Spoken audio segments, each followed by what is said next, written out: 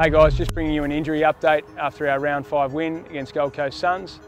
Unfortunately, Casey Sheriff suffered a head knock and has had concussion, so she will be in the concussion protocol, and all going well, she'll be available for selection against Brisbane in our round 7 game. Maddie Gay suffered a quad strain at training on Thursday night, so her timeline is around 3 to 4 weeks, which that will look like being our round 9 clash with Freo. Tyler Hanks has finished her health and safety protocols, so she played half a game of AFLW yesterday out at Casey and did really well, so she'll be available and ready to go this week against GWS. And then Liv Purcell played her first full game returning from an ACL injury